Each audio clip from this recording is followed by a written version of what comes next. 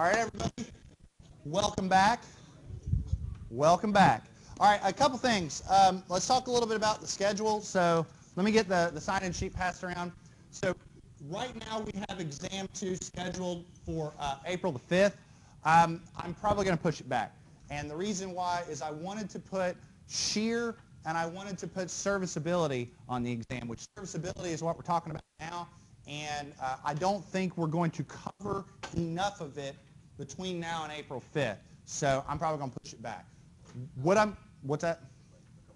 I'm not sure, honestly. This is what I'm going to do. On Wednesday, I'm going to come in with a more, I guess, updated, detailed schedule so that you all know what's coming on for the next couple weeks between now and the end of the semester. Plus, I want to make sure I'm not double dipping on homeworks and steel design, or I will do my best to make sure I'm not giving exams at the same time in your other classes. I can't make any promises, but I'll do my best.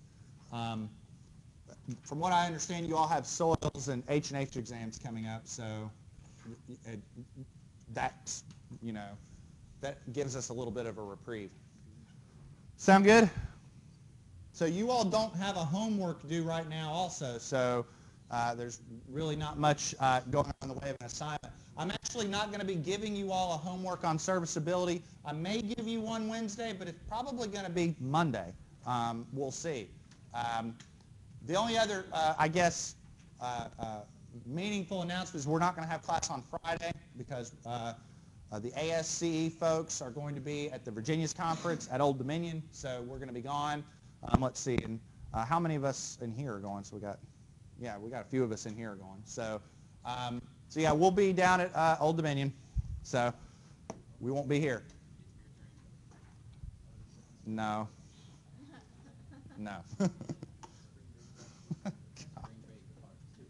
Spring break part 2. My spring break consisted of welding. That's what my spring break consisted of. Didn't it? No. Apparently, I said I'm not a great welder. I can weld. I'm just not a great welder. So, but I had a couple that came out pretty well, didn't I? So, all right. What's that? All right. Let's get back to business. All right.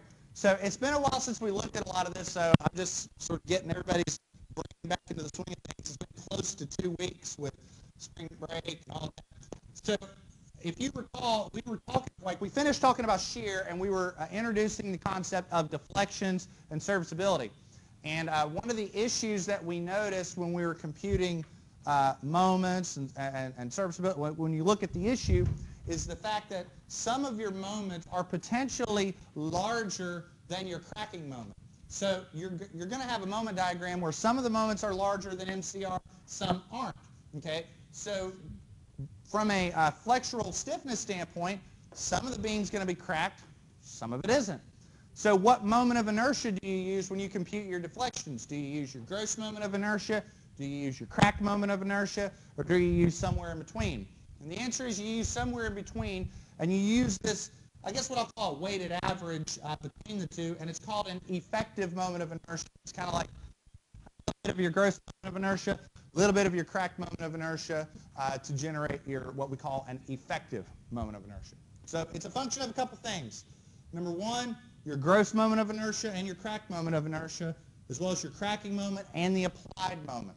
And serviceability and deflection assessment is not it's not a safety consideration. We're not, in this world where we're not looking at maximum moment capacity or maximum shear capacity, where if we start violating these limits, the beam's going to fail. That's not what we're talking about with this. This is day-to-day performance, just usability of the structure.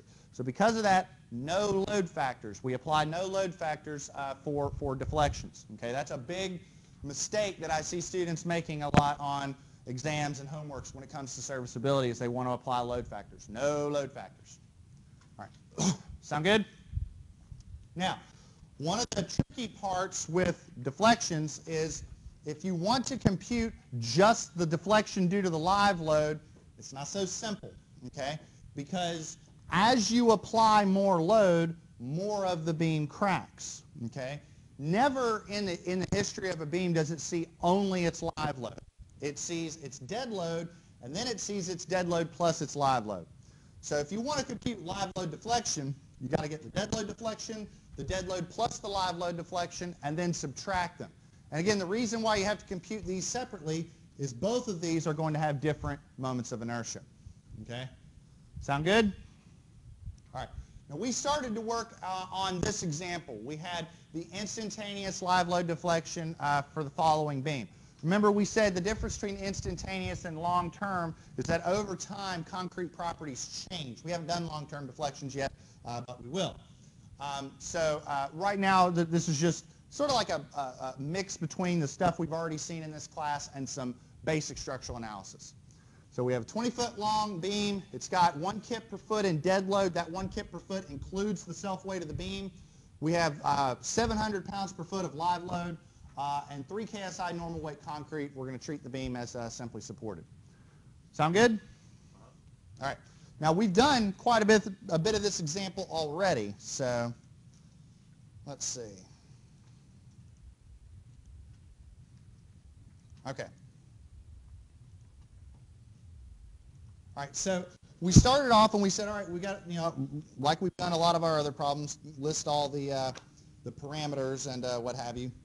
We started calculating some of the things that don't change from deflection to deflection. Things like our gross moment of inertia is always going to be 8,000 inches to the fourth. That's not going to change. Our cracking moment, that's not going to change either. Remember, it's your modulus of rupture times your gross moment of inertia divided by y sub t. Remember, modulus of rupture, 7.5 square root of FC prime, square root of FC prime. You put in PSI, you get out PSI. So just be consistent with your units.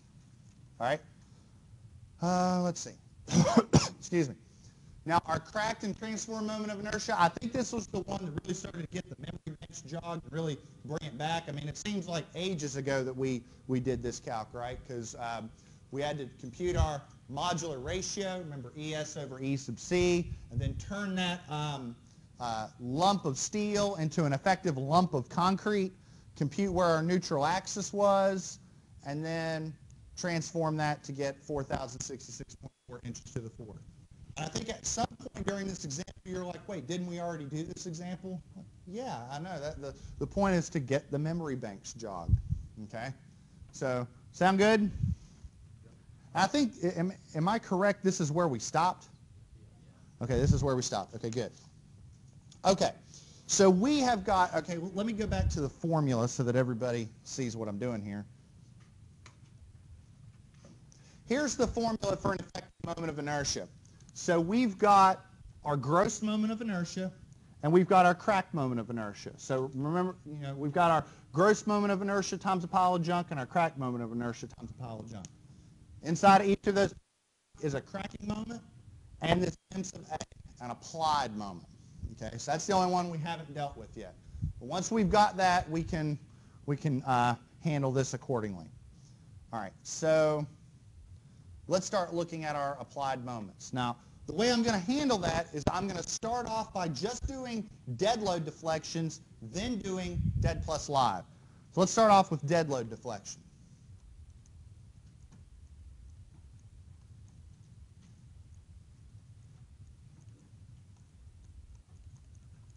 In other words, delta sub D. Okay? Now, in order to compute our dead load deflection, we're going to need the moment due to the dead load. So if I have a simply supported beam with a uniformly distributed load, how do I compute the moment? You all should know that by now, right? There we go. There we go. All right, so I propose that our applied moment for just the dead load is W L squared over 8, just the dead load. Notice I'm not factoring anything. No 1.2s, no factors. So 1 kip per foot times, what's the length of the beam? 20 feet squared, 20 feet. Don't forget those units. So what do we got here?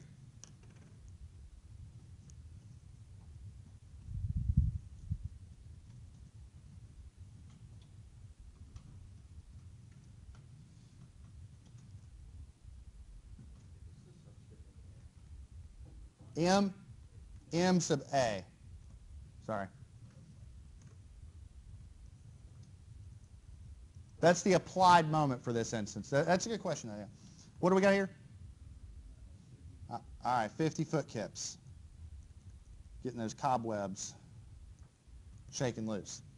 Now that's M sub A. What is our cracking moment? 27.39. All right, so this is one of those instances I was talking about earlier. See, here's the beam, right? Here's the load. So the moment the moment diagram, what does it look like? It looks something about like this, right? And this value is 50.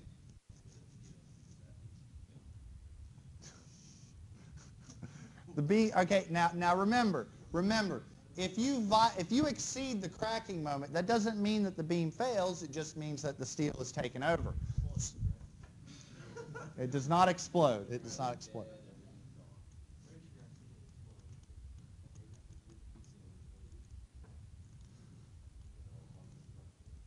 This is 27.39, maybe something like that. What I'm proposing is that about this much of the beam is cracked, the rest isn't.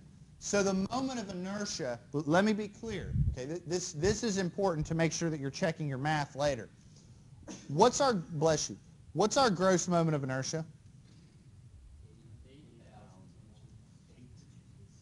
Guys, settle down. Now what's your crack moment of inertia?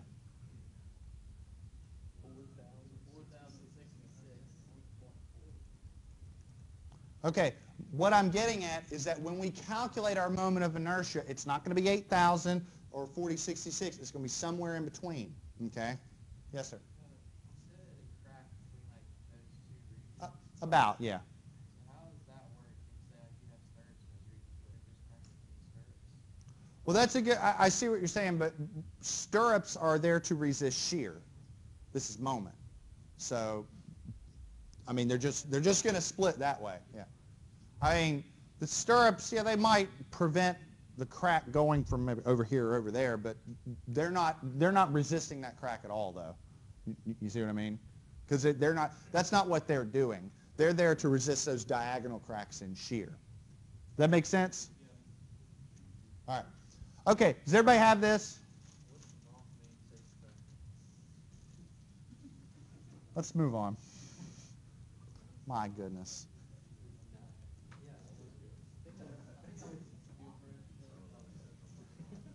All right. Settle down. Settle down. Settle down. Settle down. Come on now. Guys. All right. So I propose that our effective moment of inertia is as follows. So what do we have? We've got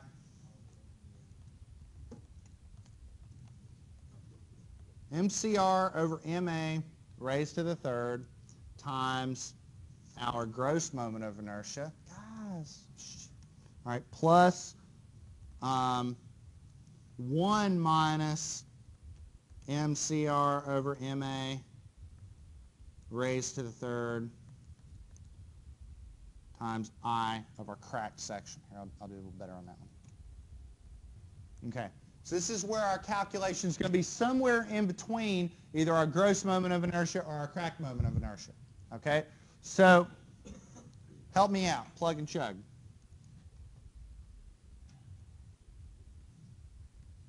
So what's MCR? There we go. Divided by MA.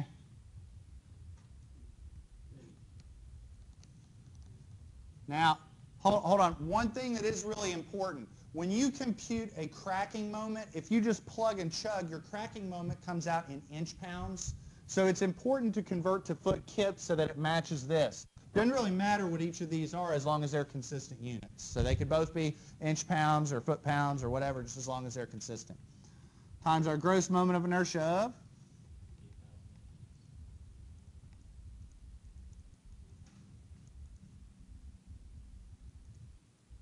27.39, 50. That's cubed, but don't forget that. And then that is what? 40.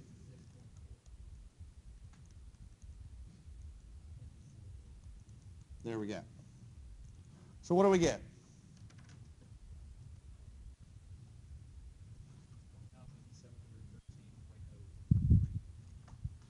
You got 4713.03. So do I have a second on that value?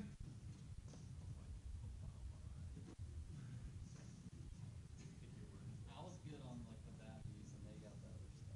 Yeah, teamwork a lot calculator. You have your calculator? It's here, Get out your calculator. You, with not having the manual, you got to bring the calculator out. Yes, sir. Well, okay. Do you all need me to hang out and stay here for a second? Okay. We're doing that next. Oh, so we have to do two different. That's what I'm saying. We do the dead load, then the dead load plus the live load, and we got to subtract them. Hold on. I can't hear him. Yes. Oh, did I not put it there?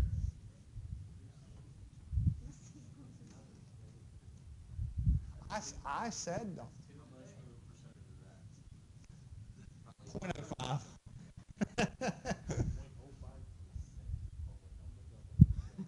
So because I even made the point. Hey, if you noticed it, then you're learning something. So maybe I'm not doing so bad. All right. Has everybody got this? Okay, now, let's see if you all remember this. How do you compute the mid-span deflection? If you have a simply supported beam, uniformly distributed load, how do you compute the deflection? Okay, well, virtual work. Now, if you don't feel like doing virtual work, what's another thing you can do? Let me see this. Maybe this. Wait, what are we looking for? The deflection. Oh, that's 5WL to the fourth over 3 4 All right, everybody. Now, what page are you on? What figure 1? Oh, there's not numbers? Figure 1. Does everybody see that? Okay, all right. Let me be clear on something. This is really important, okay? This is real. All right, everybody, this is really important. These formulas do not take into account units, okay? So I think the easiest way to go about using them is to ensure that all of your input is of a consistent unit. Okay, now watch this. All right, so let's look at deflection. All right, so in order to compute the deflection, you need 5WL to the fourth divided by what, 384 EI? Yes. Okay, so there's 4 quantities that we need. We need a W or a WA. We need an L. We need an E, and we need an I. Now our I is simple. We literally just did that. So that's I sub E. That's 4713.0 inches to the fourth. Sound good? Now, when we computed our cracked moment of inertia and our gross moment of inertia, we were treating the beam as if it was made of concrete. So our E value, bless you, we need a value for concrete. What is the modulus of elasticity of concrete? We already computed it. 31.22? 3122. It's 3,122. Okay, 3122 KSI. Now, right here, look at this. Okay, our moment of inertia is in inches to the fourth. Our E is in KSI, so the inches match, right? But this is in KISS. Okay, so let's keep that in mind. So how long is the beam? It's 20 feet. It's 240 inches. There you go. No, it wasn't wrong, but to keep the units consistent, I want to put 20 feet, 240 inches. Okay? Now, the applied load. In this instance, since we're talking about dead load, what's the applied load?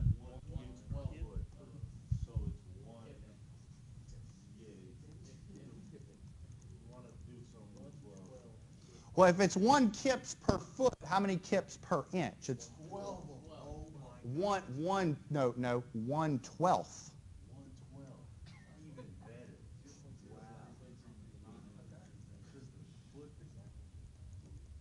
No, well, think about it like this. Here's a foot, right? I've got 1,000 pounds on that 1 foot. How much do I have on an inch? I've only got 1/12 of it, right? Make sense? This is really important to make sure that all of our input is of a consistent unit. Now you're telling me the deflection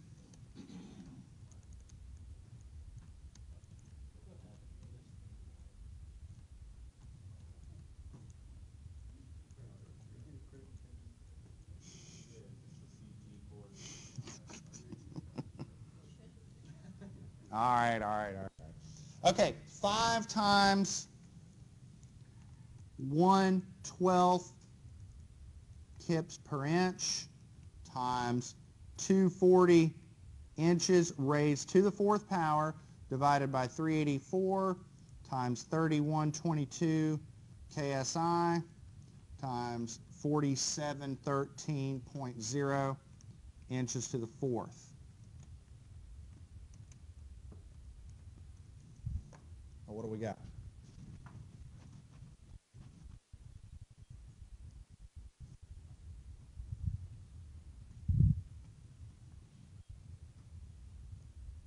Yes, it is.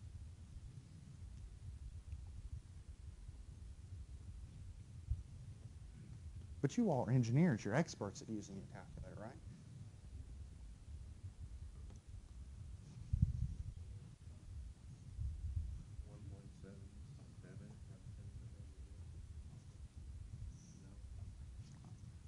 What do you have? I have 0.245. 0.245? So I got seconds on that. Now what's the units? Inches. So think about what this is saying. This is saying under that dead load, the beam's deflecting, bless you, the beam's deflecting about 1/4 of an inch, right? So that's a reasonable answer. I mean, you're talking about a beam. How deep was the original beam? 17. So we're talking about a concrete beam that's, that deep and about that wide. So it's not going to deflect very much under that load. All right? Sound good? Okay. Now this is the deflection under just the dead load. Then what do? You take that beam and you then apply live load. So what we now have to do is essentially do that calculation again with dead load plus live load. Okay? So I think the next time it'll be a lot more rote, I guess. So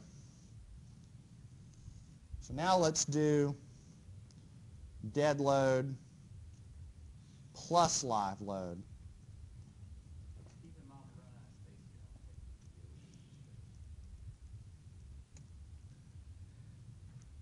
You don't have a notebook?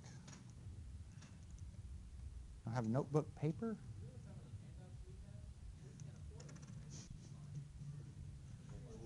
Oh, so you, hold on, wait. So you bought a binder that would only fit the amount of handouts. SCE had those really cheap /free binders. Here you were talking about the bridge. Don't make the bridge fit in the box, and you've got the binders that will only fit the... Actually, I don't think it's doing pretty good. So, all right. Let's look at the dead load plus the live load. So what is our applied load in this instance? Now, this is important. What's our dead load plus our live load going to be when we're computing the deflection due to both? What's the load? 1.7. It's not the 0.7. It's 1.7. So we'll say WD plus WL, which is 1.7 kips per foot. So now I think you're going to find that the calculation's pretty plug and chug. So the first thing we do is we compute MA which is WAL squared over 8.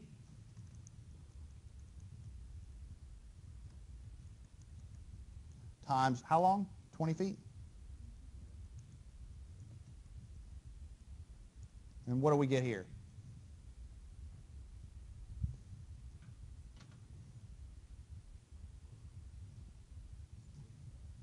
Huh?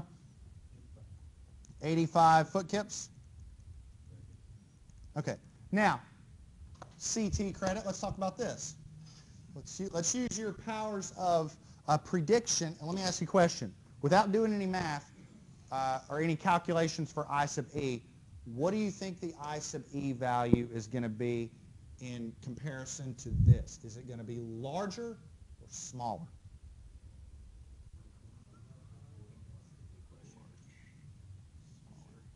Now think about like this. Let me ask. Smaller.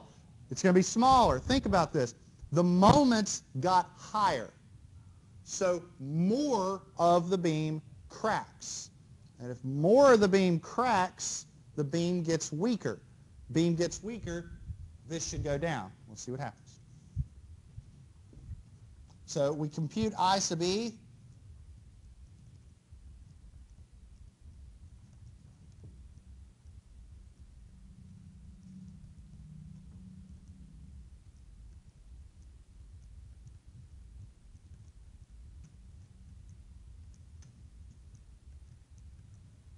I didn't miss anything, right? I think that's, yeah.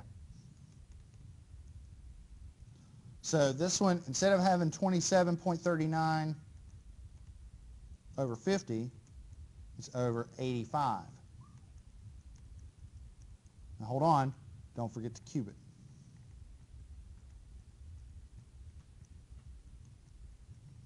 Plus, and then we have 1 minus 27.39 foot kips over 85 foot kips cubed times that.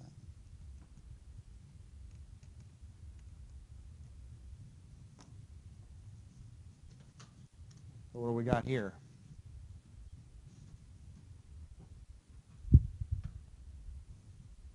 This is a little bit of a longer calc, I know. Oh. Say it again. 4202.5. See, I got 4198.3. That's fine. Is that what you got? Did you get 4198? Now, that was a good try. 2 out of 10 for effort. All right. Do I have a second on that? Yes. Okay, all right. All right, has everybody got this? So we've got our moment of inertia. We've got our moments. We're ready to start computing deflections. So can I move on to the next panel, or do you need a second? All right, moving on.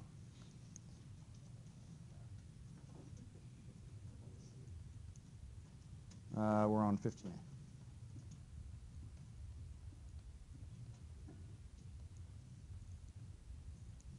Okay, so our applied load is 1.7 kips per foot, but in inches, that's 1.7 over 12 kips per inch. Our length is 240 inches. Our E is 3122 KSI. And what did we get for IE? What was it? 4198? For the new load. That's a very important point. Make sure you're using the moment of inertia that corresponds to the load. Okay? That's important. So now our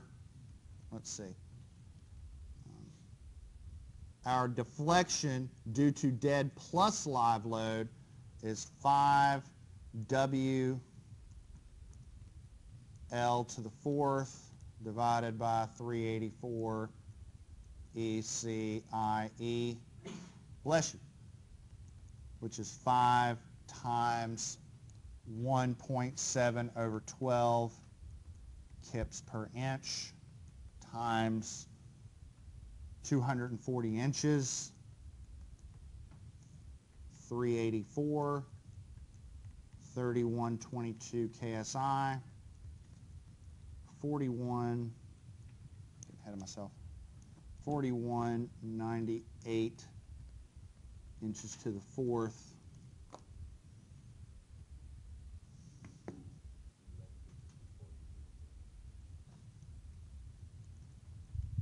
Thank you.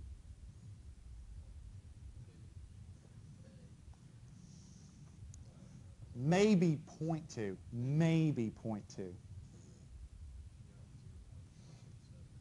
All right, we have a 0.467.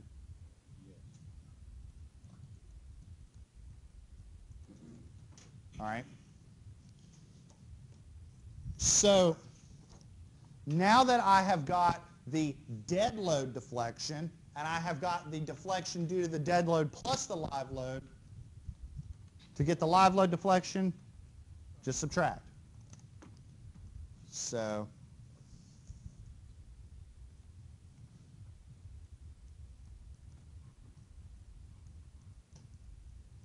this is 0.467. What was the other one? 0.245. So the deflection due to the live load is delta D plus L minus delta D.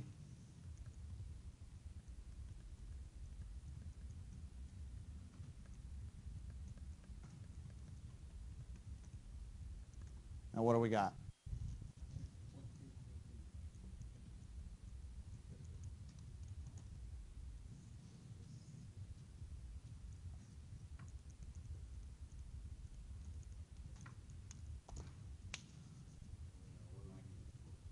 What's that? That's a good question. All right. First off, let me ask this. Does anybody have any questions about how we got to this point? The math, the equations, all that. Anybody have any questions? Okay. So here's what we use this for, okay? This value tells us how much deflection we can expect from that beam under given loading conditions. What we would then do is take that value and compare it against a limit. You know, how much deflection is allowed in a office building versus a school versus a factory versus what have you. And if that deflection is tolerable, good. If not, we have to make the beam larger in order to sustain those deflections. Yes, sir? Would you want to compare the limits to the dead plus the live, not just the live? That's a good question. The answer is more often than not, no. And the reason why is because we can account for dead load deflection or make up for it in other instances. For instance, we can cast the beam with a little bit of camber, like we can almost cast it a little upward. Sometimes you'll have some shims in the form or something like that. And when you set the beam down and it acts under its own self-weight, it already had a little bit of an upward curve to it. Dead load comes on, it sits flat. In other words, so our dead load deflection was about 1/4 of an inch, right? So what I would do is I would cast this beam so it had a little bit of an upward curve of 1/4 of an inch. It sets down 1/4 of an inch, sets flat. We can account for the dead load deflection using those types of means. We can't really account for it with the live load because the live load is so variable. In other words, I have to be able to size a beam that can withstand that much deflection. This I can take care of through other means. Does that make sense?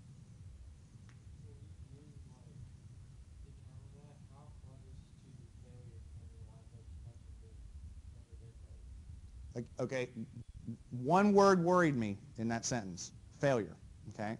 This is not safety concern. That's not what this is. When you start thinking in terms of failure, you're going to start thinking, well, I need 1.2 dead and 1.6 live. No, this isn't failure, okay? So I want that to be clear. Now, when you mean how close, well, I'd say it's as close as all the other limits that we've checked. You have a deflection, you have a limit. If you've met it, you're good, and if you haven't, you haven't. I mean, if the limit was 0.222, that's fine. There's no factor of safety in this because this isn't a safety concern. You see what I mean? Yeah, this is just seeing whether or not we've met the limit or not. Make sense? Everybody okay with that? That's important. What time it is? Okay.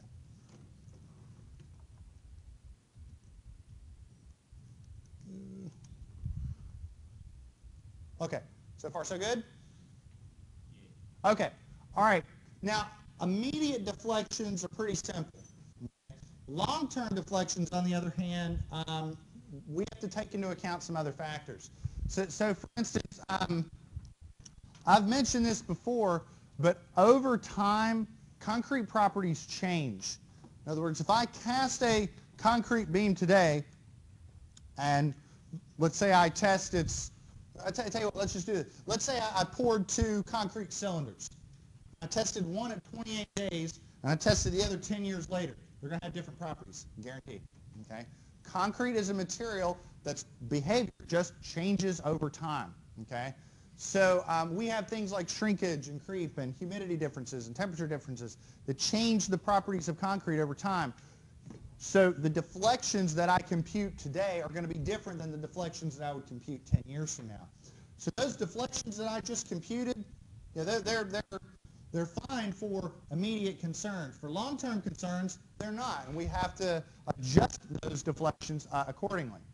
So that's point one. Point two, remember singly reinforced beams and doubly reinforced beams? Remember that? And remember how the difference is that with doubly reinforced beams, we had a layer of steel, the top layer that was resisting compression. Well, you go down to the lab and do some tests, you'll find that if you put compression steel in a beam, I mean, remember we mentioned that compression steel, like one of the reasons that we account for it is A, it's usually there anyways to put together the rebar cage and to keep everything stable, so it's usually there, so we might as well account for it. That was one reason. But another reason is that adding compression steel it can actually have a benefit on your long-term deflection performance. So you're going to see some values that show up here in a little bit, and I think you'll see where that's coming from. So that's point one. Another thing, we have to ask how much live load is sustained over its design life. So for instance, what I mean by that is, let me see the best way of explaining this. So if I have, let's say, an office building, so you know, if you have an office building, there's going to be people coming in and out of the building, furniture is going to be moved around. So the occupancy load, the live load, it's going to change quite a bit from day to day and from time to time, right? Yeah, it might see various loads, but one of the questions is how much of that load is sustained from day one all the way through its design life. And you might say for an office building, well, it's not 100% of the load, maybe only 20% of the load is always there. Maybe, for instance, the file storage, like that never changes. That's always staying there. So you might have only 20% of the load staying there. That's for an office building. For something like a storage warehouse, maybe not. Storage warehouse, it really might see 100% of its design load all the time because there's always going to be inventory in there. Unfortunately, there's no hard and fast guide to this. It simply boils down to engineering judgment. If you aren't sure and you say, well, I'm not sure, I'm the engineer in charge, I'm just going to be conservative and assume 100%. I don't know that there's anything wrong with that. If you know, you probably are going to be, it's probably going to be beneficial to change it accordingly. But yeah, this just boils down to judgment. In order to compute long-term deflections, this is how this is going to work. All right. So we're going to take our immediate deflections and we're going to adjust them by this factor lambda. Now to compute lambda, we need two things. We need a time-dependent factor, which we're going to look at here in a second, and we need rho prime. Rho prime is, remember they were reinforcement ratios?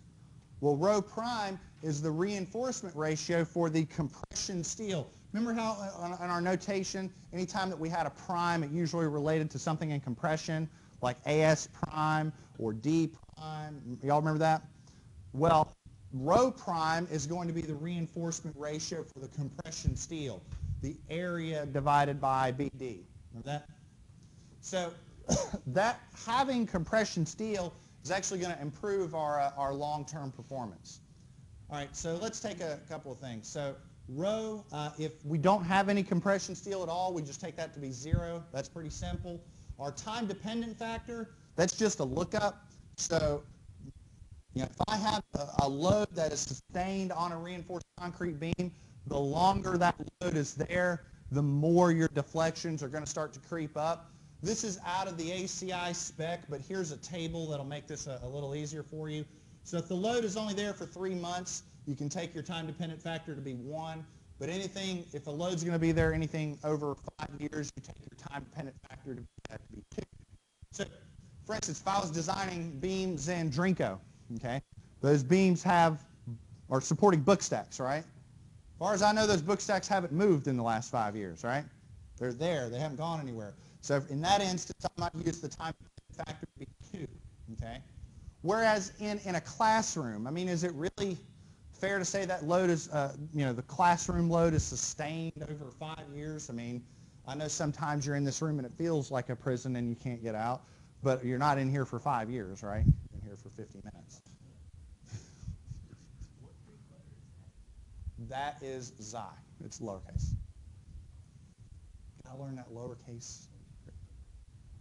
The way I write it is pretty much a bunch of scribbles, so don't feel bad. It's a scientific bunch of scribbles, though. There's a pattern to it. Okay, so if you need to find a value in between, you could just interpret the plot. If it's somewhere in the table, just use the value in the table. They're both the same thing. Sound good? Okay, so I'm going to make your life a little complicated, but because of this, we have a number of different deflections that we can compute. We have dead loads. We have dead loads plus live loads. So to get the live load deflection, we've got to subtract the 2. We also have our sustained live load deflection. How much of that load is sustained? So, that's where we have the dead plus sustained live load. By the way, let me ask you a question.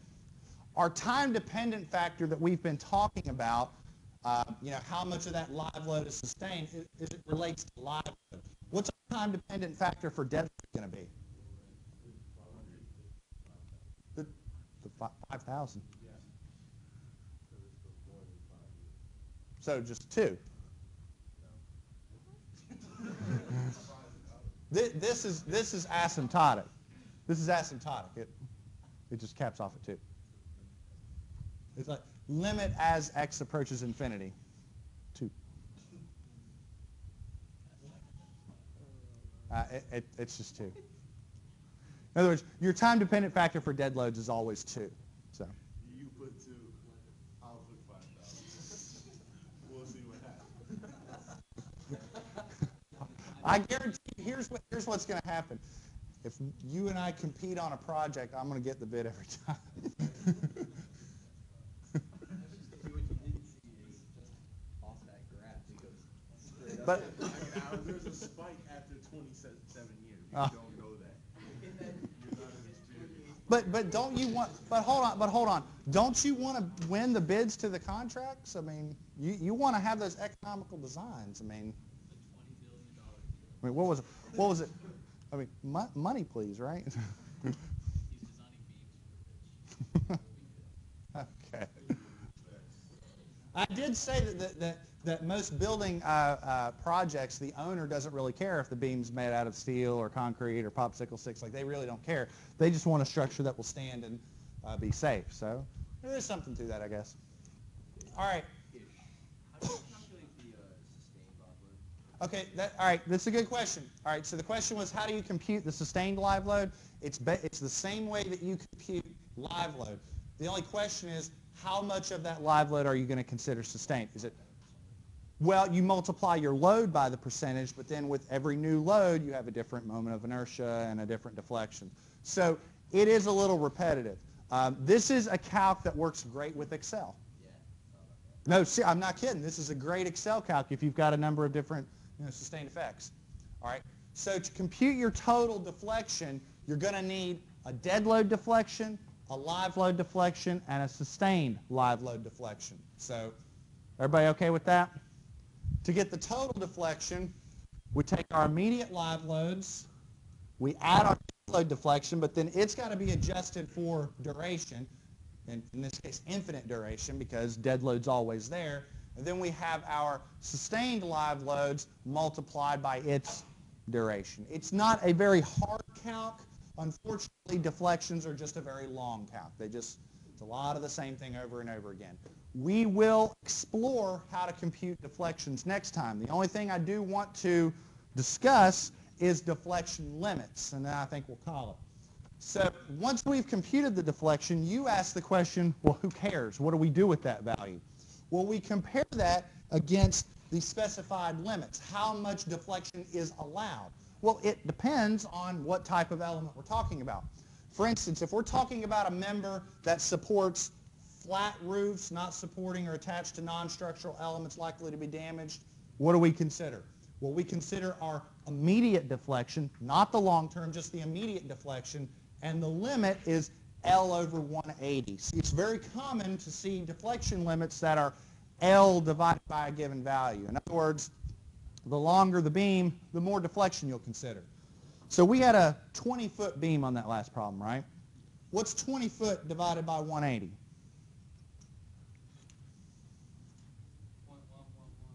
0.1111 what? No, but units. Nice. No, but what are the units? So multiply that by 12.